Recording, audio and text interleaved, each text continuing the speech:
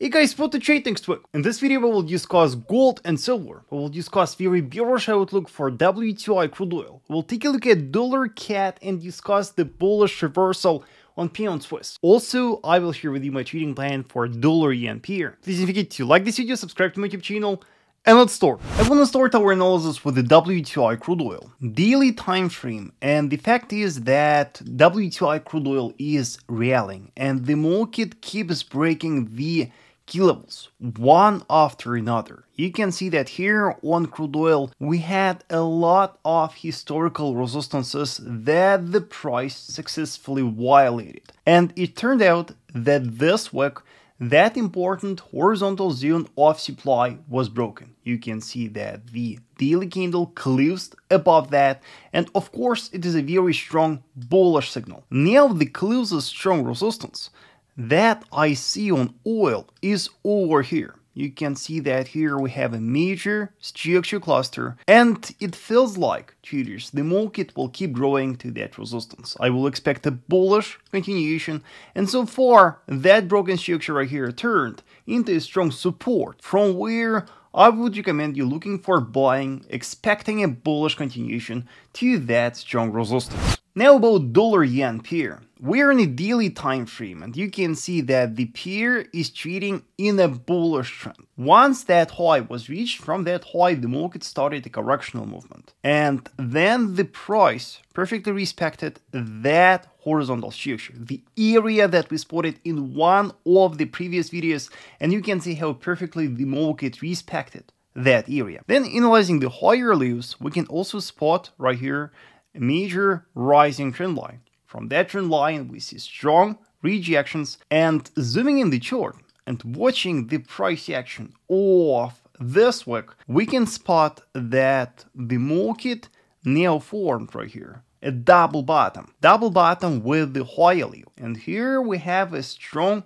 horizontal resistance that the market tested on Friday. I will expect the trend following movement on dollar yen pair after a breakout of that resistance, the neckline of that double bottom. If the price breaks and closes above that resistance, I will expect a trend following movement at least to current high. So if you're looking for the trend following opportunities, that will be your plan to buy dollar yen. Now, briefly about pound Swiss. So the market was falling steadily on a daily, and we saw a strong bearish wave. However, then the market reached a very important horizontal zone of demand, from where the market was nicely rejected, and then the market started to consolidate and trade within a very narrow range. Zooming in the chart, here we can spot a classic bullish pattern, the ascending triangle, and you can see that the price was setting the higher lows, respecting the same horizontal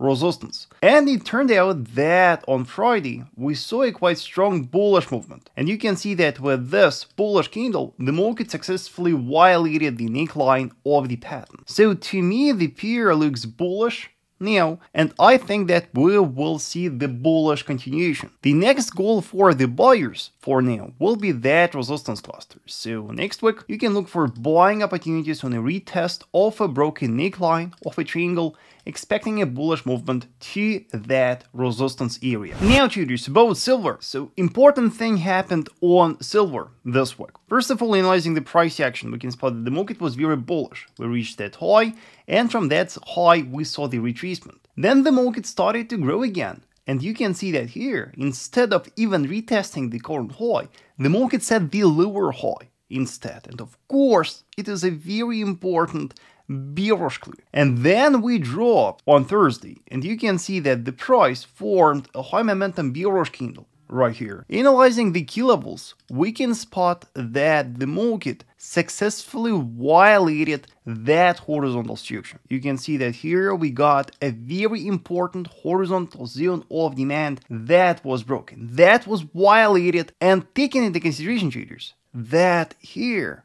we also have now a very important trend line. To me, it looks like we most likely gonna see the bearish movement, the correctional movement on silver. So for now, the goal for these sellers will be that rising trend line. That is the closest vertical support for now. And I think that the broken structure here now turned into resistance from where you can look for shorting. Alternatively, remember that we can have kind of the deeper retracement and the market may return to the trend line, and from that we might see a bearish movement. That can be the alternative, kind of the safer scenario for you. Gold looks very bearish to me as well, and I want to remind you that earlier we spotted on a daily time frame that horizontal resistance, and 2 times in a row that resistance was respected, and from that resistance we saw 2 strong bearish moves. Analyzing the price action, we can spot that here the price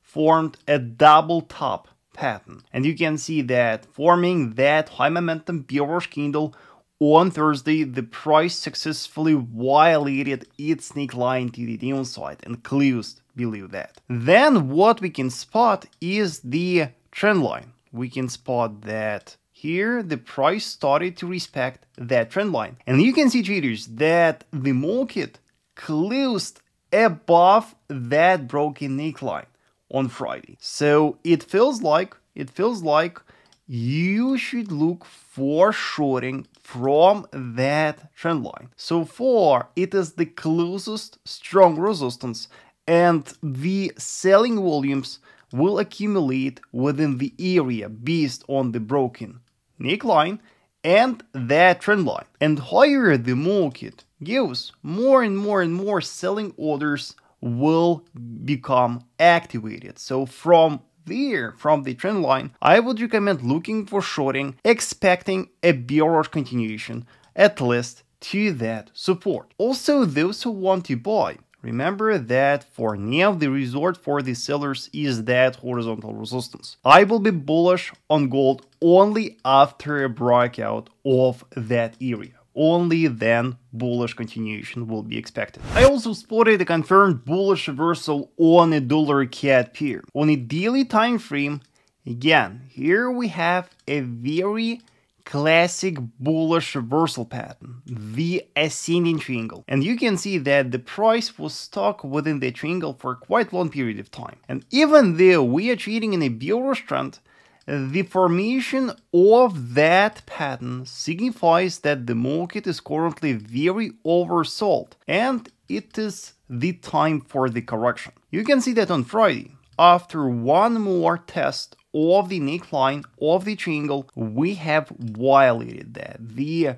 neckline of the triangle was broken. Now it turned into very strong support from where you can expect bullish continuation next week. And I will expect bullish movement at least to that resistance. That will be the closest strong historical structure to watch, so the bias on dollar CAD is now very bullish. Checking the economic calendar, the main focus next week will be, of course, the non-farm payrolls report on Friday. So we will expect the higher than usual volatility around the release of this news. And traders, this time I decided to make this video in a quicker format. So let me know in the comment section, how do you want me to record this video series? Do you want me to share with you the in-depth multiple time frame analysis of few instruments, or do you want me to cover more instruments but share the brief outlook? Let me know in the comment section. Traders, if you want to learn how to trade, do not forget to check my premium group, the link in the description below. Also, traders, please like this video, subscribe to my YouTube channel, and I will see you soon.